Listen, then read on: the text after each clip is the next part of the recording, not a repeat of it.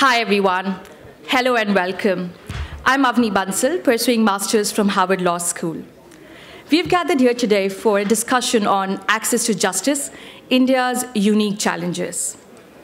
Law and justice are two terms that each one of us has to engage with at one time or the other, either because of one's own personal experiences or because of the seeming frustration with the legal system in India. So as we gather today here, the big question that we are posing is, India is forging on the path to development, but what about the legal reforms that India requires? What about the questions of access to justice? And access to justice not just for you and for me, because in a way even we are victims, but also of the last person on the street. I'm very excited because we have put together a wonderful line of speakers for you, bringing in different perspectives. We have perspectives today that we're going to hear from the World Bank, from think tank based in New Delhi, and from the civil society. Also, we have a wonderful moderator in Nick Robinson, and my job right now as I stand before you is to introduce Nick to you before he launches us in discussions. Now, Nick is a wonderful person to be moderating this panel because, for one, he brings in an objective perspective to this panel, somebody looking at India from outside the India, if you will, but also somebody who has vast experience living in India and dealing with the system and seeing the actors from within. Nick has spent 7 years in South Asia, during which time he was clerking for the Chief Justice of the Indian Supreme Court. He was also teaching at several law schools in India, most notably the National Law School of Bangalore. And Nick was also a senior fellow at Center for Policy Research, New Delhi. Currently, Nick is a visiting lecturer in law and a Robina Foundation visiting human rights fellow at the Orwell Shell Center for International Human Rights at Yale Law School. Before that, Nick was a resident at the Center for Legal Profession at Harvard Law School. So his areas of expertise really are quite wide and includes, he has written extensively about the judicial process, the public law, and legal education in India. So I'm sure you want to hear right away from them. So can we please have a huge round of applause and launch into discussion straight away? Thank you. Thank you, Avni. And I also want to put a special thanks for Avni and for the other students for putting this panel together. It's a wonderful panel. We have a really illustrious and well-informed group. I've been to this conference now maybe 3 years, and I'm always 3 years in a row, and I'm always so impressed by who the students are able to bring in. You don't want to hear much from me. You have the bios of everyone, the extended bios. So what I'm going to do is just give a short bio of each speaker. Each speaker will have about 10 minutes, and then hopefully we'll have plenty of time for conversation afterwards. So beginning today, Professor Mohan Gopal will begin. He is the director of the Rajiv Gandhi Institute for Contemporary Studies and the former director of the National Judicial Academy and the National Law School of India University in Bangalore. He's been working on access issues now for 3 decades or so, or longer in India, brings an incredible amount of expertise. And since 2011, Professor Gopal has headed the National Court Management Systems Committee of the Supreme Court. And he's also been a former member of various various regulatory bodies and committees, notably for our purposes today, the Law Commission of India. He also spent a fair amount of time at the World Bank before returning to India. After him will be Mr. Amitabha Mukherjee, who is a lead public sector specialist in the World Bank's public governance global practice, leading and managing public sector modernization projects across countries while specializing in Europe and Central Asia. Notably, he also manages the World Bank's Justice Peer Assistance Learning, or JustPal, and you can go to www.justpal.org if you want to learn more, which he established in 2011. He also spent time in India before joining the World Bank as an IAS officer in Gujarat, I believe, right? And Bengal, Gujarat and Bengal. And then after him, we are lucky to have Mrs. Chaya Pamula, who is the co-founder and CEO of PAM10 Incorporated, which is an IT solutions company with offices both in the US, Canada, and India. She also founded and runs Softkin, which is stands for Support Organization for Kids in Need, an organization that creates homes for impoverished women and children and focuses on leadership and education. She's also a trustee of the Mahur Ashram, which is a rural development NGO, which has programs for destitute women, children, elderly, and the mentally impaired. In the course of all this work, she has worked with a lot of impoverished communities and come across many kind of access to justice issues firsthand. So as I said, we have a really well-informed and incredible panel, and we're looking forward to hearing from all of you. So Professor Mohan Gopal, the floor is yours. Thank you.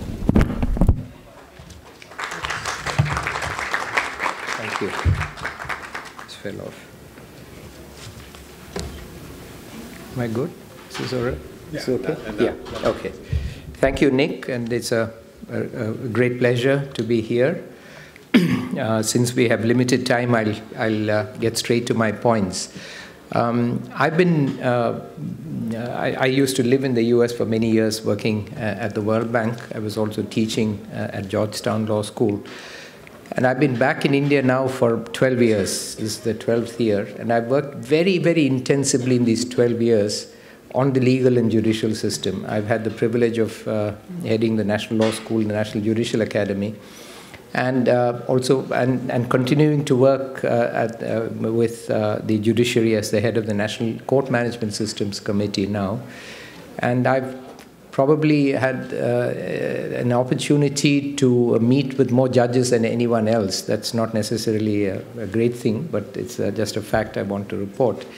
The main conclusion I've come to at the end of these 12 years, which I want to say to you, is just two things. One is borrowing from Justice Krishna Iyer's wonderful phrase. He had many wonderful phrases. He described the judiciary as a system characterized by judicial excellence and a management mess. Now, judicial excellence, in part, yes, I think he was preparing the audience for the second part, which is it's a management mess. It is a management mess. There is no other system in the world where you can take as long as you will in India to resolve a case. There is no other system in the world where you can get a case decided as fast as you can in India. India is the preferred jurisdiction worldwide for an interim stay order in IPR. Not because of any wrong reason, simply because they've got a few judges in the Delhi High Court who are very knowledgeable and they understand these issues and they go there. So you've seen on one hand, the court meets at 3 o'clock in the morning to ensure that Yaqub Memon is hanged, and there is no delay to the hangman schedule. And that's the same court where there are many people languishing in jail for many years without getting their attention. So it's not that the system doesn't have capacity, it has capacity. Why is it that it is not working in a rational way is the other question. If it does have the capacity to work well, why is it allowed to be in a management mess? And there's a sort of more substantive reason and a not so substantive reason. The substantive reason is that the Indian Constitution has created a huge challenge for India and for the legal and judicial system of India by creating a concept of justice that will require a completely fundamental transformation in the role of the judicial system. The judicial system in India, not unlike in many other countries that had a feudal background in history, was an institution that was created to defend the powerful against the powerless. And the Indian Penal Code, for example, injuries against the individual is only 10-15% of the entire Indian Penal Code. Most of the Indian Penal Code is about protecting the state and protecting private property. So that was the role. The Constitution of India completely inverted this on its head and asked the judicial system overnight, from being an extension of the colonial and feudal law and order machinery to oppress the poor, to being suddenly an instrument of social change and social transformation. And in the words of the Supreme Court in a 1980 decision, S.P. Gupta versus Union of India, said that the judiciary is an instrument of social revolution. The only judiciary in the world that has claimed the right to be revolutionaries. Usually they're sending revolutionaries to jail. So suddenly there is a very frightening reason. If the system works well, there will be social revolution in India. So it cannot be allowed to work well.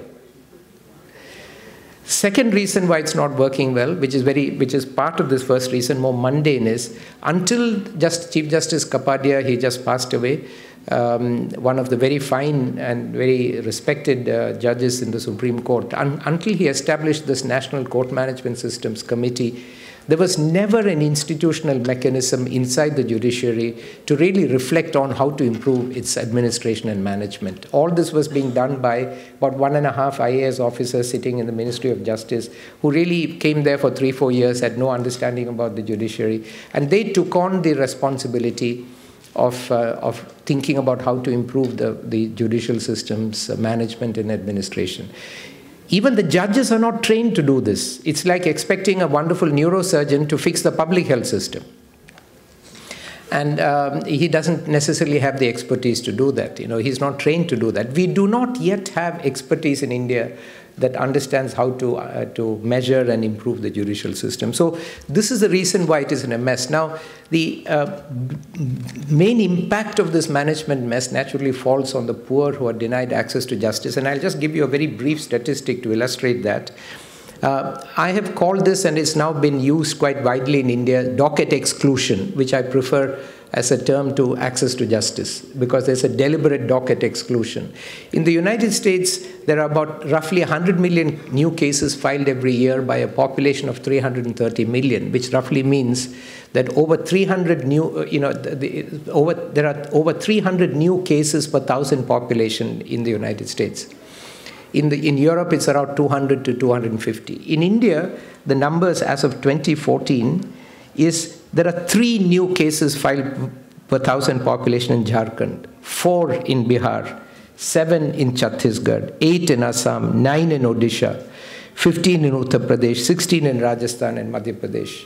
So we have a massive problem of docket exclusion of the poor, where people are not getting access to courts to defend their rights. And those who have money are able to get justice whenever they want, however they want it. And Indian lawyers are perhaps the highest paid lawyers in the world, the top Indian lawyers, because they have the magic to make the system work, and the others don't. So there is a huge problem with access to justice, and I'm happy to talk more about it later, of the poor. Now, what can be done about it? One is, I think, to get the system to be managed better, and for that, what is being done is to establish a set of performance standards. For example, we now talk of delays, but there is no time standard for any case in the country as of today. And so you can't say any case is delayed. You can say it takes a long time, but there are no performance standards on timeliness, responsiveness, or quality. The National Court Management Systems Committee, for the first time, has started to lay down some performance standards. They have to be taken forward and implemented. So on the management side, there are many initiatives. Judicial education and training over the last 6-7 years, I've been very much involved in that, has become routine. And that's also addressing a lot of issues. So the judges are slowly starting to analyze and understand these concerns. But there are also 3 very important larger structural transformations that are needed if the access to justice problem is to be solved. Because I have no time, but I could give you some cases. For example, a beggar arrested in Delhi, a famous case, if any of you are interested, is Ram Lakhan versus State of Delhi. A beggar is arrested simply for begging, and he's wrongly prosecuted very quickly and sent to jail for a year. Now, has he had access to justice or not? Did Yaqub Memon have access to justice when one sitting judge of the Supreme Court said that the Supreme Court had not followed its own rules in terms of how to have a review petition, and he was hanged?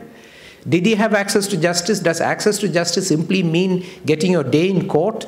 Or is there something deeper than that, more substantive in terms of what is the quality of justice, what is the concept of justice?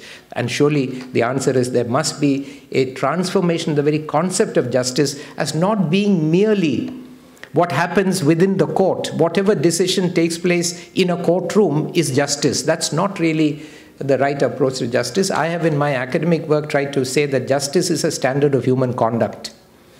And for Indian courts, justice, it means constitutional values, human conduct in accordance with constitutional values, and it's a measure against which the conduct and decisions of courts must be judged. It is not a description of what courts do. And so we need to have a jurisprudential transformation to have much more clarity about what we mean by justice. That's the first transformation.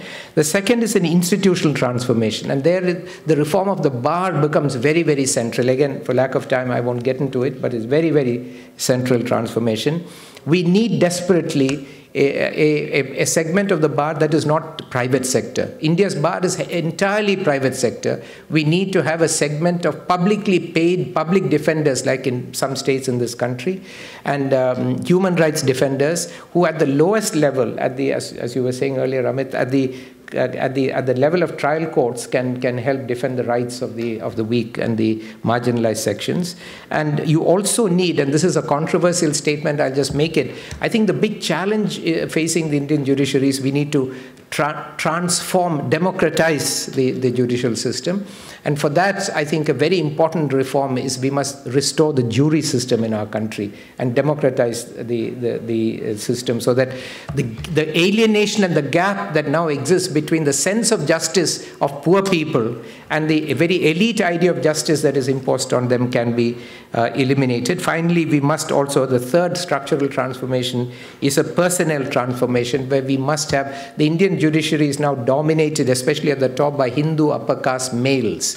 And we need to have a much more diverse judiciary at all levels, especially people who come from very poor backgrounds, in order to ensure that the judicial system reflects the concerns of people. And finally, I think the last sentence I will say is that you cannot look at access to justice and docket exclusion in isolation. You cannot solve any of these problems, especially access to justice and docket exclusion, without addressing the issue of social exclusion. We cannot have a society that is unjust, but technocratic means are used by that society to solve particular problems in isolation. Because I should mention in conclusion that the number of cases filed per 1,000 population is highest in Kerala compared to other parts of the country, because there has been a democratic transformation in Kerala. So ultimately, the challenge of justice is a challenge of social change. And that's the challenge that the elite in India today not prepared to confront. Thank you very much. Sorry I ran over a couple of minutes. Mr. Mukherjee? Thank you, Mohan. Greetings to everyone. I wanted to begin by first thanking the organizers for inviting us, and a special thank you to Avani for all her hard work. My name is Amit Mukherjee. I work in the World Bank. Before that, I was privileged to serve the government in the civil service in India. I served in Gujarat for a while. I served in Bengal. Bengal at that time had a communist government, so I had the privilege of working with very different kinds of government in India.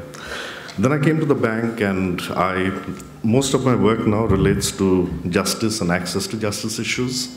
My team and I, we currently work in about 20 countries in Europe and Central Asia, all the way from Russia to EU member countries like the Bulgarias, Romanias, and so on. We do a lot of work in other regions of the world, and most of what we do relates to the two goals of the World Bank, which are the reduction of poverty and promotion of inclusive growth. So let me begin by just drawing your attention to the title of this session, which is Access to Justice, Unique Challenges for India. Let me begin with a very provocative statement that we found to be almost universally true in all the work the World Bank does in different countries, whether it relates to justice or other forms of services that a state provides. We find that when you talk about access to services, and justice in a sense is a service at the end of the day, the rich bribe for speed, the poor bribe for access. Every one of our hundreds of surveys that the World Bank has financed in different countries, surveys done by other organizations, and I'm sure Mohan will agree with me, this is the crux of the problem. And when you talk about India, there are so many different stories in India. Every state is different. Every region is different. You cannot have a story that tells you everything about India. And as somebody famously said, if you make a statement about India, any statement, the opposite probably also holds true, given the diversity and the complexity of our country. So I submit to you that while India is a unique country, maybe the challenges it faces are not that unique. There are other countries which face the same challenges. There are countries that deal with them in different ways. And maybe one of the things that we need to think about is what is there for India to learn from other countries' experience and not reinvent the wheel where access to justice is concerned. And second, what does India have to share with the world? Because there are lots of good things happening in different parts of India when you talk about access to justice. And we'll hear again from Chaya a little later the kind of work that she is doing and hundreds of groups like that are doing. So let me submit to you, following on from what Mohan said, when you think about justice, it's sometimes useful to think of it in terms of demand and supply. Access to justice, there is a demand side to it, and then there's a supply, the state and other actors that provide the access and the services that justice entails. In the case of India, I think today we are looking at a disequilibrium between demand and supply, which is causing some of the complexities that Mohan mentioned, which is probably going to be continuing for some time to come, because quite apart from the notion of the concept of justice that Mohan mentioned, I think it also goes to the heart of a state's capability and intent. The administration of justice or the delivery of justice is a basic function of any state. India is no exception. However, every state is constrained by the resources it has. That sets a limit in how it delivers justice. And certainly in the case of India, as Mohan said, if you look at the inspiring words of the Constitution and you contrast that with the resources that the state has, there is a certain imbalance there. And I think the challenge in India is at three levels. Number one, how do you promote access to justice for the most vulnerable and the marginalized? That's where the biggest social and development challenge lies. And here we talk about not just the marginalized in terms of income, but also minorities of all kinds, women, under trials, prisoners, juveniles, the homeless. There are so many different categories of vulnerable groups. And perhaps one of the things that is now beginning to happen in India, and probably which needs to speed up, is how focus on these vulnerable groups and their access to justice can be speeded up. And here again, different countries have done different things to promote this. Think about the role of technology. We had a session a little while ago where different speakers talked about the role of technology in India. We can do a lot more to use technology to promote access, to reap the digital dividend that India has not yet been able to reap. And I think one other aspect of this fascinating potential to harness technology also has to do with the role of the diaspora. India, and you all are a perfect example of this, is fortunate in having an extremely talented, extremely capable, and very dedicated diaspora. And this is where the role of the state comes in. How does India's state or the government reach out and use the talents that India's diaspora has, not just in this country, but globally?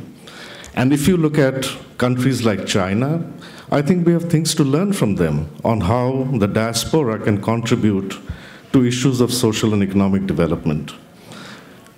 I will also submit to you that one other issue that is unique to India is the issue of how the resources are managed. And Mohan referred to that when he talked about the management mess.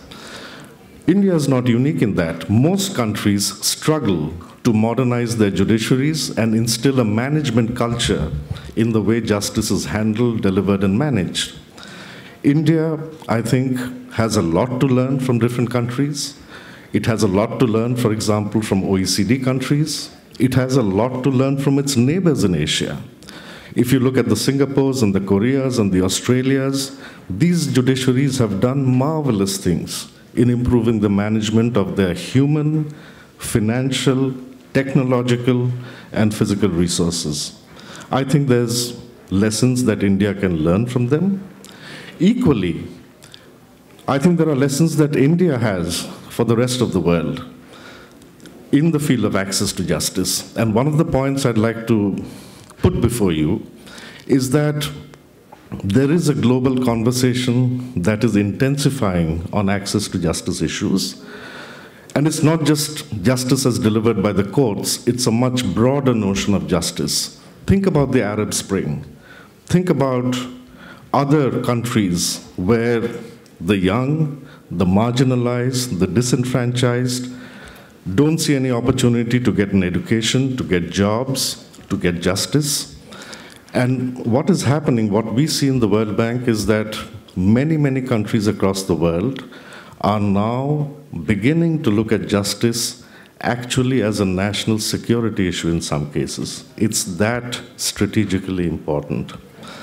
And I guess my question is, how does India look at this? I don't know.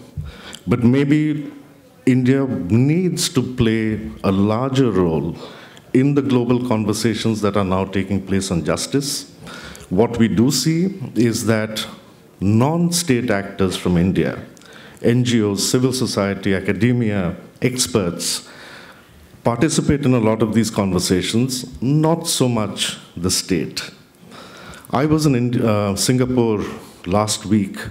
There was a global conference organized by the Singapore Supreme Court. We did have representation from India. There were about 10 countries from where chief justices of the Supreme Court had come.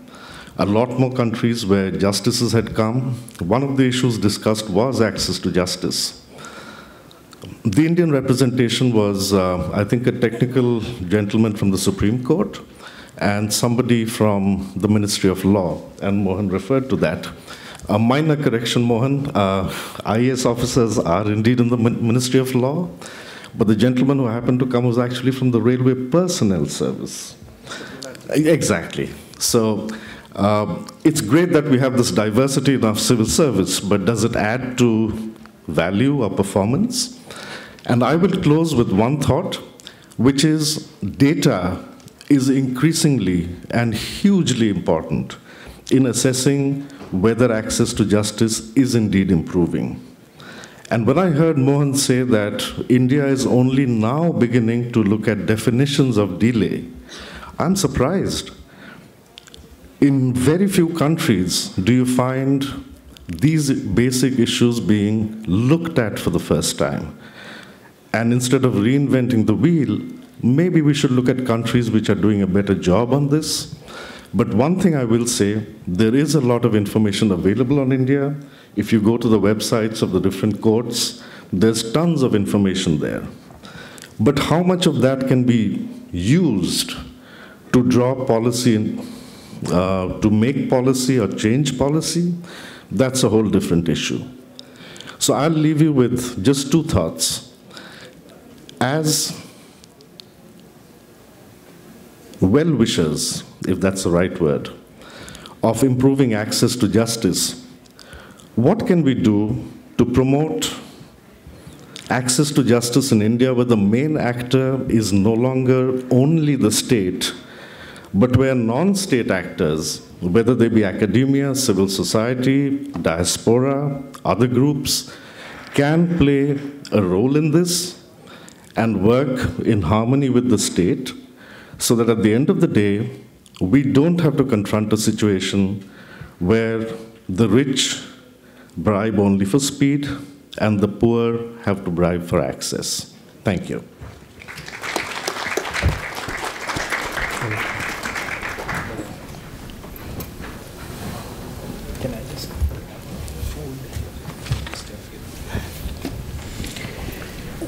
Okay, good morning, good afternoon to everybody. Thank you so much for giving the opportunity to be here and to listen to the perspectives, various perspectives from both Mr. Amit and Mohan, truly coming from that field. For me, as you might have looked at in my bio, that I come from a lot of technology background. With my company, I think more from a technological way of solving things. And then with my NGO experience, I work with a lot of destitute street women and street children, bringing them into the NGO and working through their problems and giving them not just the education and the basic amenities, but creating them as independent individuals who can not just survive, also can fight for their rights. Now, this is huge, right? When I speak this, it looks like a huge project. But if you really look at the grassroots, it is easy to speak about all the flaws in the judiciary system, and you can talk about access to justice, a lot of these things. But as an individual, is anybody able to understand what their rights are and what they can fight for? I think for me, the belief is individual development, it leads to educating your own family, your own society and community, and that can evolve into actually a national change or a movement. But everybody, if they do in their own world, little world, understanding their basic rights of how to survive. The definition of survival, what we say is basic amenities, right? Food, shelter, clothing, at the most medication, education. Where is the entire thought about what are my rights? Until I grew up and I started working with these children, I didn't even know what human rights I have as an individual. I was reading an article just a few days ago. The President of India himself said, Prime Minister of India himself said, Mr. Narendra Modi, that he never got even an exposure until he started really working on these legal issues in India. So I would like to focus more on, I would share a couple of stories with you because you will understand from what my perspective is about. And then maybe we can talk about some possible solutions. So one of the stories, so my kids whom we bring from the streets, we give them education, shelter, everything. And naturally, these kids have grown up into teenage children. One of the girls was constantly harassed by the local youth group. Now, that youth group is a political youth group.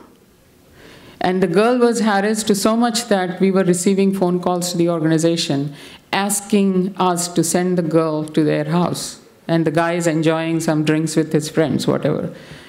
And it's humiliation. Two, nobody has the right to hurt that girl or say anything to her, right? Three, as an organization, we have our social status there, and nobody can even say such things to us. So today they said that, tomorrow they might just kidnap her and take her somewhere, right? How do we stop that? So first thing I said to that girl is, what we have to do is go to the local police station, right? So first I spoke to the people that I know. They said, don't go to the police station. Why? They're supposed to protect. No, you don't want to get into that. Don't get to the police station. Let's use the political influence.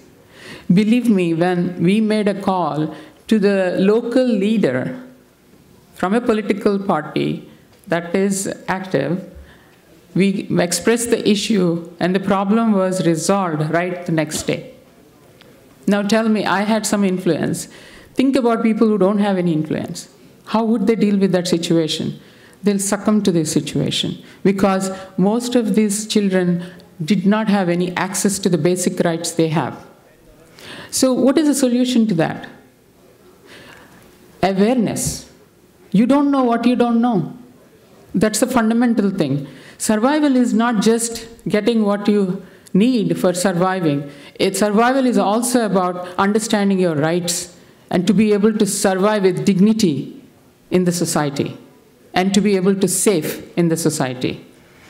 So as part of this exercise, we also talked about some of the aspects. There is another story where they had no money to get the justice to what was going on. So you have to effort, either you have to have the influence, political influence, or you should have the money to effort to pay these humongous fees to these lawyers. So now we are again talking about the problem. But for me, the fundamental thing is, one, to be able to provide that awareness across. In the school systems today, whether you say in India or even in Harvard, I was talking to a few students who are from Harvard doing the law course here.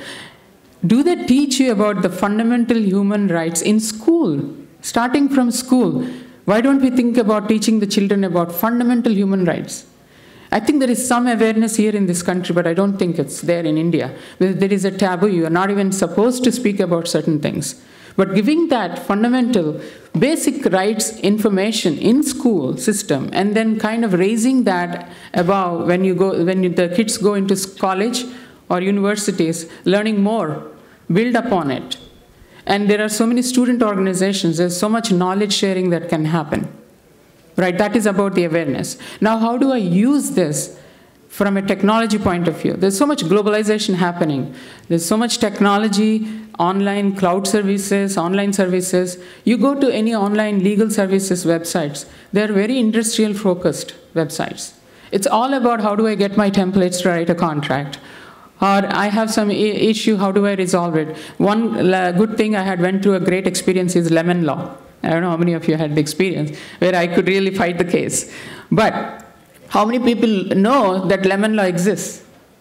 So there is fundamental things that people can be educated in, and the kids are very smart, they can learn very quickly. We have these video games, right? They all give you entertainment. Is there a video game that tells me, if I'm in a situation, I type in, how do I deal with situation, and it tells me what all things I can do? Simple thing, it doesn't. So there has to be, again, there has to be budget, everything to understand and work with the legal system. So a lot of our technology companies like us would be happy to do that. But it is one thing for me that the basic things are, one is giving the awareness, two is educating people. And all the other political issues, resolving all these legal reformations and everything, we have these people to take care of it. But I think at the individual level, we have to really step up and make sure, whether it is educational system especially needs to step up and educate people about their basic rights. Now coming to role of NGOs, because I have that background. No offense, I feel NGOs are actually able to do better than the government organizations or even judiciary system, because NGOs not only work at the grassroots, they also understand the issues at that level. When they understand the issues, they quickly form groups and they quickly come up with projects. Some of the projects that we do are creating microfinance groups for women, teaching them how you manage your money, how you don't get cheated, and how you, there are so many families where they have these men as drunkards, they don't take care of the family, they beat up the women gets beaten up, and still she feeds the husband with so much love. I still cannot understand that even today.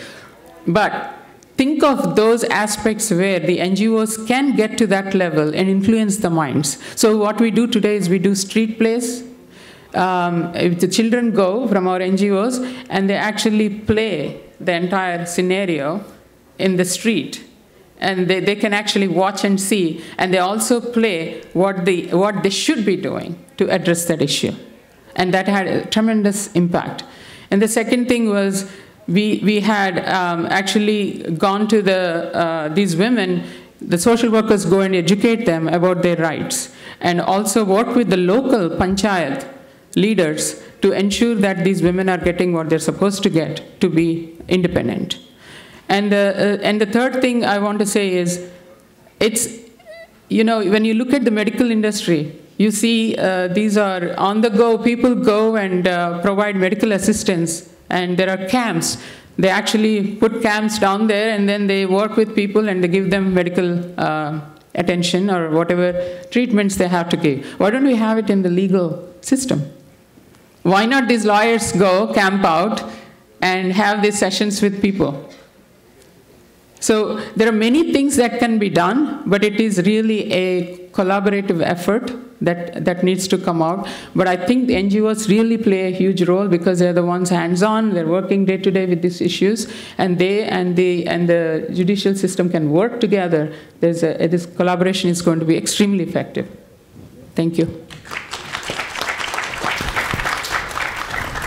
Wonderful. So I think I'll start by asking a question actually to each of the panelists, and then we'll open up more broadly and looking forward to hearing from you.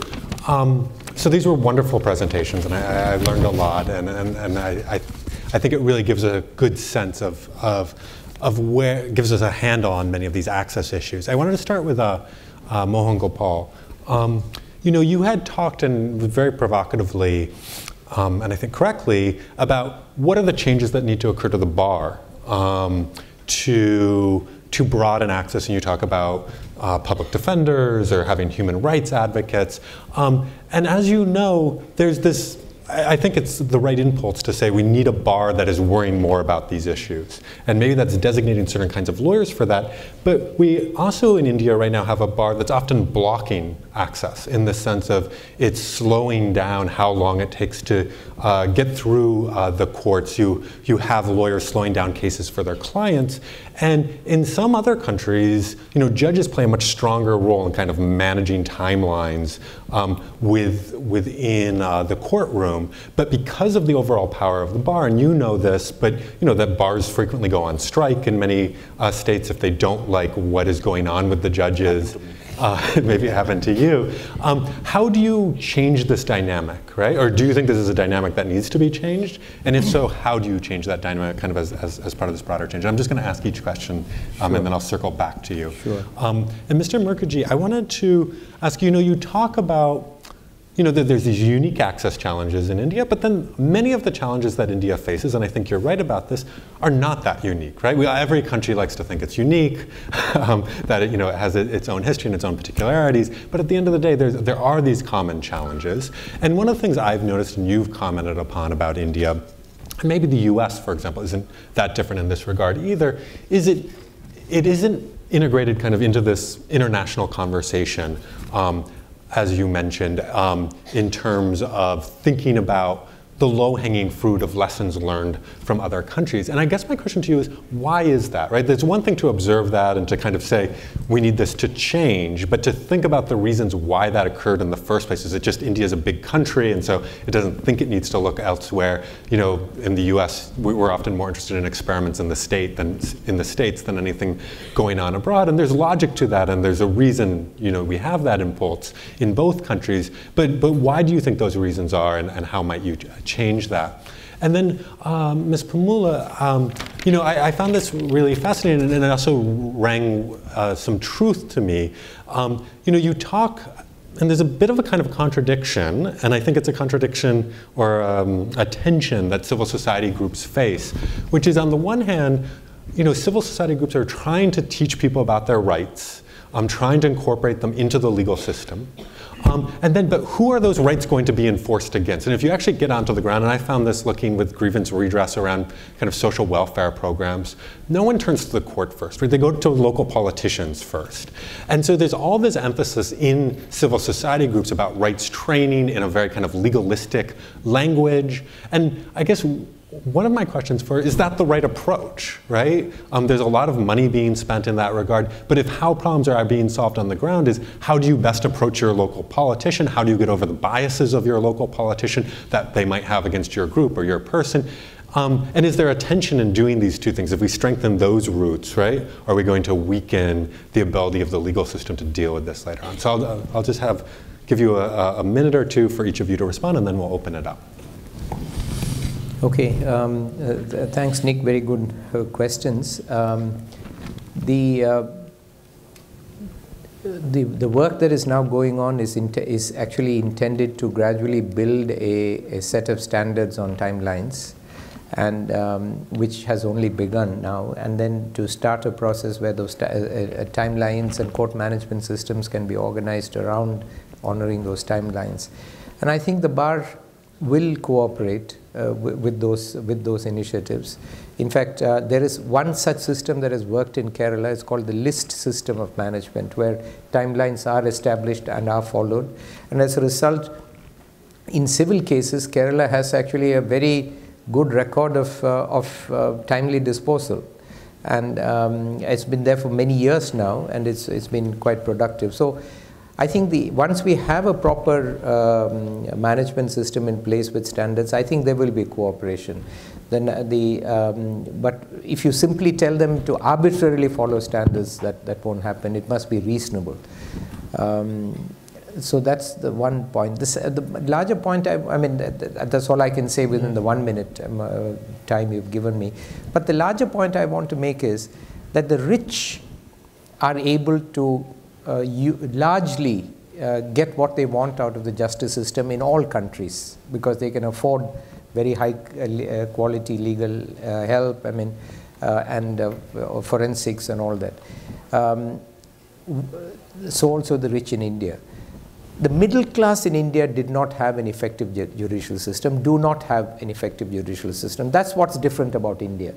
That other OECD countries and developed countries, the middle class has also got a well-functioning judicial system.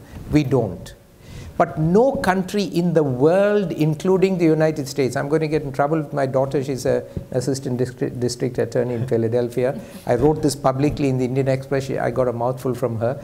The United States has the worst criminal justice system in the world for poor people. Right? So how to ensure justice for the poorest and the poor people is a problem that no country in the world has solved. If there is such a system, please refer it to me, and we'll be very happy to learn from them. That's the cutting edge problem. And in India, we have plenty of poor people, 70, 80%, so it's a huge problem for us. But I am optimistic that in the next fairly short period of time, maybe next 5, 10 years, the middle class will start to get the system. Now, all this data is there because of all the work that's been done in the last 6 years by several people, which I've also been a part. So, there is SMSs being used, there is technology being used, a lot of progress is happening, and the middle class will start to see positive change for them. But will the 70% get justice? Probably not. And, that's the challenge that we have all got to apply our mind to, and I think India will have to think of its own way forward. It's a very, very complex problem. Thanks. Let me try to respond to your very thought-provoking question. I think actually the way I see it, what you say happens in India because of two reasons which may actually be contradictory in a way. Number one, the very fact that India is a functioning democracy at every level also means that there is a huge amount of cushion in the system for the system to absorb the frustrations of people and to have it absorbed by the kind of anecdote we just heard. You can go to your politician, you can go to somebody you know to make a call to somebody to get something you need done. So it doesn't really put pressure on the system to deliver because there is this buffer. At the same time, when you talk about justice, it's also very sensitive because courts in India traditionally have been very, very jealous in guarding their independence. But what we lack in India, perhaps, is that the flip side of independence is always accountability. You look at OECD countries, you look at the US, and if you look at the code of ethics, and Mohan mentioned that, and I also want to highlight that, in countries like the US, people in the judiciary are subject to an extraordinarily strict code of ethics. I've had US judges, I've invited them, they travel with me to Russia and other countries. The amount of paperwork they have to submit because they are receiving, they're traveling with us, everything is disclosed. India, not so, yet. We are getting there, but we have a long way to go. Thirdly, the main challenge in India, the way I see it, is as we are saying, the 1% can buy their policies and the decisions and whatever they need. The 99% can't. The difference in India is that of the 99%, maybe 30 or 40 are low income, they are poor. And a significantly additional part of it is also vulnerable in some form or the other. You don't have that profile in too many countries. And that profile in India means that this is the voiceless, the unorganized, the informal sector, and they have nobody to speak for them. So unless there is public pressure in some form or the other, either through the political system or through some other means, the pressure on the formal justice system to improve probably is going to take a while to happen. I think your question was more about, you're talking about educating this poor sector about their rights and then the local political situation that could be influencing, right? So there is a barrier there. I think it's a very interesting question. It's very tough. I don't know if we have the solution for it. But my observation is, when you go to these rural places, when you see these people are being educated about their rights, about how they should fight for their rights by many organizations that come in, NGOs come in, the social workers go and train them. My observation is most of that is happening in silos. It's not a collaborative effort. It's happening in silos. So the change needs to happen from bottom up and top to down, right? So if it is bottom up, it is from the individual being educated about basic rights. And then the individual working with the communities and the communities working together to form a much larger change organization to be able to influence people to follow what they are learning through these trainings that are happening. Now, when at the top level, when there are policy making, there are judicial systems that are making the policies and then they are going through all this and bringing it down, the problem is there's like a black box. There are people who are making the policies and working for improving the judicial system, and then we have this grassroots level. They are doing their own efforts trying to educate people, but there's no connection. The connection can happen if you, like you all know about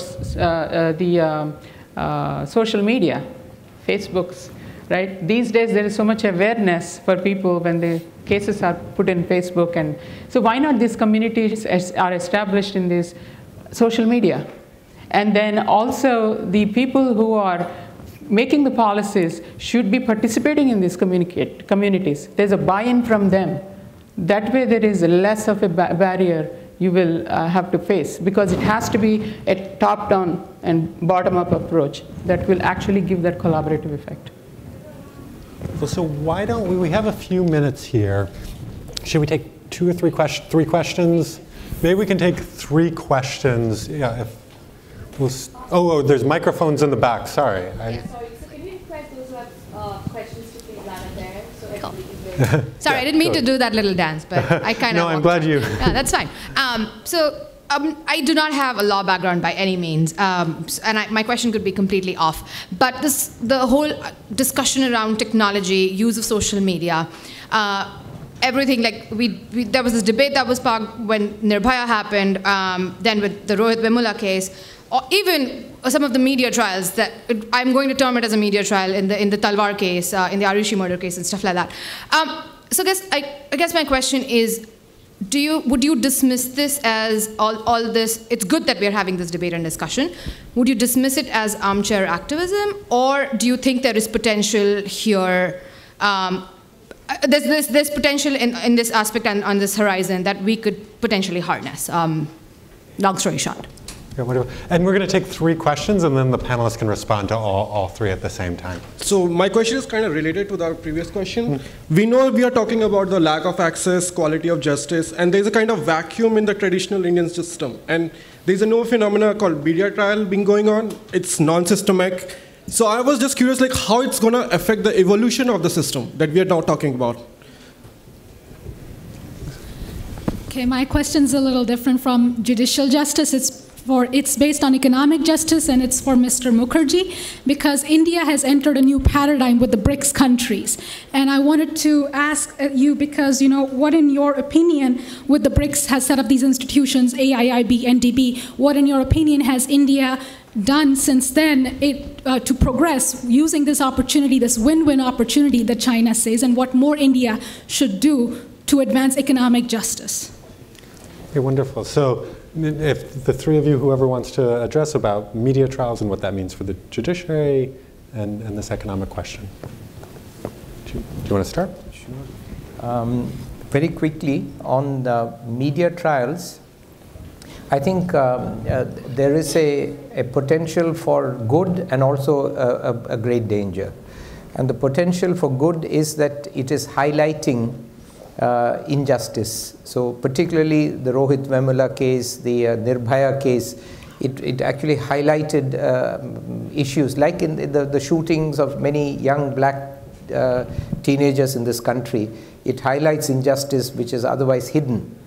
And I've been trying to ask myself, why is it that Rohit Vemula's case has got so much attention? I still don't know why, because every other day a murder takes place of a Dalit that is charged under the Scheduled Caste Atrocities Act. We don't hear about it. Every day about 93 people are murdered, most of who are Dalits and OBCs and poor people. We don't hear about it. So, and many suicides take place on campuses. What is it that actually made Rohit Vemula's case so important is a question in my mind, and I'm not going to answer it. So there is a positive side to it. The danger is that there is a fascist lynch mob mentality that is being created. So hang them without any sense of understanding about what justice really involves. And there is a grave danger in that. So that's where I'm going. And I think, the second question is it affecting the evolution of the judicial system? My answer is no, it's not. It may have an impact on the particular case, but it's certainly not, since I'm working along with many others in these areas, I haven't seen any influence of that in terms of evolving the legal system. It creates public opinion. That public opinion has an impact on legislation. For example, draconian changes to the Criminal Justice Act, the rape law, and which have had no impact on crime, but the politicians have reacted to that. But on the judicial and legal side, there's not been much impact. So these are areas which we have to proceed, I think, very, very cautiously. If I may also respond very briefly, because I don't know if I participated in a BRICS meeting in Brazil on behalf of India with the Brazilian Supreme Court. So we had all the BRICS Supreme Courts represented. We shared opinion. So there is actually a lot of state judicial. I took a delegation of judges to Australia, and the Australians came to India, and we had a series of seminars where the judges were presenting papers. In fact, just before I came, 2 days ago, the Supreme Court people were discussing how to set up a group that will coordinate the relationship between Supreme Court and other Supreme Courts. There's a lot of bilateral dialogue going on the judicial side. I've also taken them to Singapore earlier frequently. So I think there is engagement. BRICS is somehow kind of not in fashion anymore. There's not much energy behind BRICS. It's been a little bit overtaken, but I think there is a lot of dialogue going on between these various countries. But as I said, and I will say again, that the problem is that the challenge faced by the poor on how to get justice is a challenge that no country has been able to solve in the modern judicial system. And we'll all have to work together on it, including BRICS and other countries. Let's be hopeful that we'll be able to make progress. Amitabha. Thanks. 3 questions and very brief responses from my side. On the example of the activism and the Nirbhaya case, my view actually, I agree very much with Mohan. I think that spotlighting in the media the kinds of events that happened in the way they were spotlighted actually impedes longer-term judicial and justice development, because on the one side, it's very sensationalist. Secondly, it raises expectations which nobody can fulfill. And then that leads to public cynicism and again repeats. And in a way, it also provides an opportunity for knee-jerk reactions like, okay, this has happened, we need to change the laws. But the problem is not the laws. The problem is the implementation on every aspect. So I would say that, it's good as a sign of social awareness and keeping the pressure on. But in terms of actual outcomes, I would be probably less optimistic. Secondly, the question about BRICS and economic justice and economic opportunities. In part of the work I do, I've been working on Russia for the last 10 years on all different issues, including judicial issues. I know that despite the different economic circumstances that the BRICS countries now find themselves in, I think there's nevertheless a political momentum that's built up. And as far as I know, this is not the World Bank's view from what little I know, I do believe the new development bank, which is the BRICS Bank, aims to begin actually functioning from 2017. Hectic consultations are going on between ministries of finance to put the shape and the structure and the financing together. In the case of both the AIIB and the New Development Bank, there have actually been frequent meetings with institutions like the World Bank, and we are actually collaborating very closely with them in terms of co-financing of projects and sharing of staff skills. So that's going to happen, and I think it's good. And the world needs more initiatives like this. Development is a global challenge, and inclusive development is an even bigger challenge. And I think the more players there are who make a difference, the better it is for the world. So I'll take that one question about the social media and the impact. So I think if by using the social media and having people express their views and perspectives is not only creating the awareness, it is also creating a collaborative awareness, right? So what it means is somebody who is doing a crime and people don't know about it, and you can again go and do the crime. But with social media and the awareness, you're introducing an element of fear in the minds of the people who are going to do the crime. So in one way, it's awareness, and the other way, it is actually having some impact in reducing the crime by giving that awareness. And unfortunately, today, media focuses more on the problems. They talk about all the things that happened and highlighting all the aspects of the crime, but not really talking about how this was addressed or solved. So I think there is a twist, there is a change that needs to happen in the way the media acts on these things. And also the social media is actually taking power, and it's actually empowering the communication channel much better than the media. It's because it's truly coming from the grassroots. The feedback is coming from the grassroots. And then, Mohan, if you just want to... Can I just take 30 seconds? Because you were asking about economic justice also. And I just want to say that the Constitution envisages that courts will also play a very important role in advancing economic justice. And especially in the 14 years between 1973 and 87, when we had some very progressive judges on the Supreme Court, the courts played a very important role in advancing economic justice. But there's been a retreat from that. And there's been a deferential attitude towards government policy. And so the court's role in ensuring economic justice has now receded. They should play a role. I think the issue on the role of the courts came home to me when I asked a very poor landless Dalit why he was not going to a court to enforce his rights, to talk about the demand side and, as you said, awareness. And he gave me a wonderful answer. Normally, judges and lawyers define a court as a temple of justice where rights are protected and the rule of law is upheld. This illiterate Dalit told me, sir, a court is a place where the police takes you to be punished. Nobody goes to a court.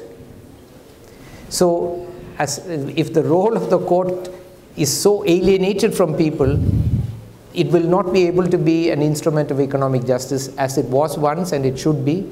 But that alienation is what has to end. Well, this has been an incredibly rich conversation, and I hope that it's a conversation that continues amongst yourselves over lunch, and you should feel free to come up after and talk to the speakers, who I know will be around for at least a few minutes. And I just want to thank the speakers and thank Avni and the students again for putting this together. Thank you so much. Can we put a huge round of applause for all our speakers? Thank you.